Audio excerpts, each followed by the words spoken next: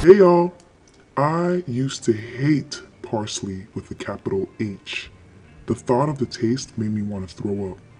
It wasn't until I started growing it that I fell in love. When I first planted parsley about a year ago, it grew really slow. They were so tiny and stagnant, I didn't even bother recording them. You can see a little bit of it in this clip. I left it alone and let it do its thing. It wasn't until after the weather cooled down a bit that it exploded. Parsley plants become so full because multiple branches sprout out of one main root section. It's kind of like a big bouquet. The type I have is the flat leaf parsley. The leaves are big and symmetrical. There's nothing random about this herb.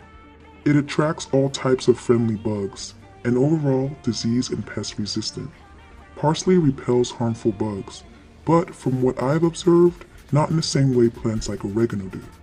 If you missed it, below is a link to a video on oregano. Oregano repels harmful bugs mainly from its strong scent, while it seems like parsley repels bugs more from its taste. So they taste it, but don't like it. I would describe parsley's personality as grand, well-rounded, and powerful. As long as you keep the soil from completely drying out and harvest consistently, it's pretty much an independent plant. Before we move on to talk about parsley's great benefits and how to prepare it, I want to address a comment that was posted on the oregano video. I think this is a good opportunity to remind you why I make these types of videos. The last thing I want is for you to feel overwhelmed or feel like just because I posted a video on a new herb, that means that you have to use it right away. That's pretty much the energy of YouTube, so I can understand the frustration. My goal is for us to use this content as a reference, like a visual encyclopedia for natural hair. That's why each video is so heavily researched. So rather than just giving you recipes, I chose to separate each herb into their own video, so you can get a more detailed understanding of each of them, and over time you'll be able to make your own recipes based on what medicinal benefits you're looking for. On that note, if oregano is a disinfectant, I would consider parsley to be a rebuilder. Here's why. Parsley is another powerhouse. To be honest, most herbs are. They're so ancient, they've had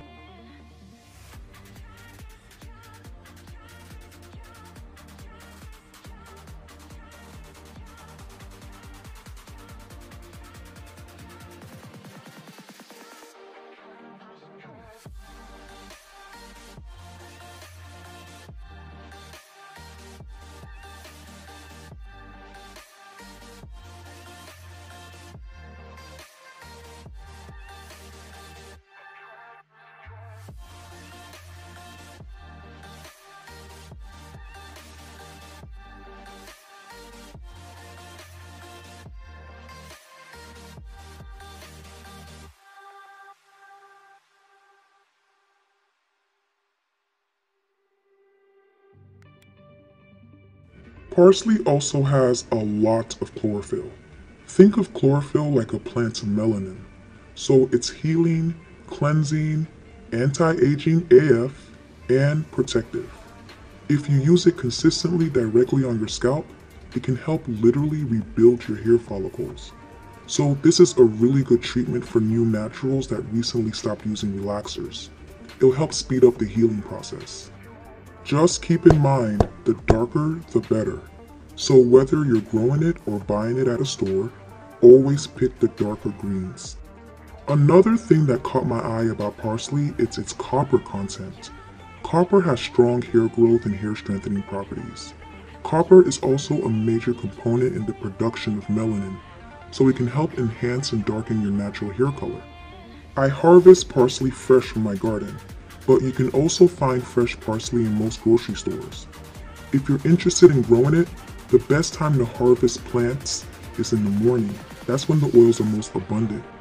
Parsley has a high water content compared to herbs like oregano, so it doesn't dry too well. It takes forever to dry and will most likely end up molding, so it's best to use parsley fresh. Here's how I prep it for my hair. Boil a pot of water, then turn off the heat. Then put the parsley in the hot water. Make sure it's fully submerged. Cover the pot and let it sit until the water cools down enough to touch it. For me, it took about an hour for it to cool down. So I usually just use the tea because my hair is dense as hell. So it's almost impossible for me to avoid flakes. But for the video, I'll go ahead and try the paste as well. To make the paste, take the parsley out the pot. The stems create guaranteed flakes, so chop them off and throw them away.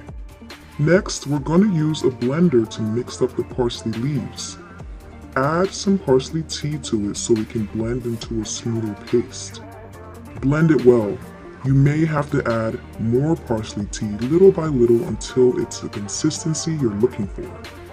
The parsley paste has most of the chlorophyll compared to the tea, so I'm going to make sure to coat my scalp really well with it. Fun fact! You know how taking vitamin C with a supplement helps it absorb better into your body? The same principle applies topically. Adding just a few drops of lime or lemon juice to your water-based herbal treatments will help it absorb into your scalp better and deeper. Here's how I use the treatment. On freshly washed hair, I coated my scalp with the paste and massaged it in. I made sure my scalp was saturated with it. Then I mixed the paste with a conditioner and coated my hair strands with it. I wore a shower cap and let it sit overnight to give it more than enough time to penetrate. After rinsing it out, I coated my hair and scalp with the parsley tea and did not rinse it out. Yup, even though it's called a tea rinse, it's always best not to rinse them out. Just in case you're curious about what I'm doing with my hair in this clip, I'll be posting a video soon on how I stretch my hair without heat. As expected, the parsley paste created a lot of flakes in my dense hair. You can see them clearer on my shirt and on my skin. I'm showing these clips so you can avoid making the same mistake. I plan on doing parsley treatments often for the next few weeks. So next time, I'm gonna soak fresh parsley in hot water, wait for it to cool, put the parsley leaves with the stems and tea into a more powerful blender. Strain out the fibers and use it as parsley juice. Here are a few extra tips. You can also use parsley essential oil.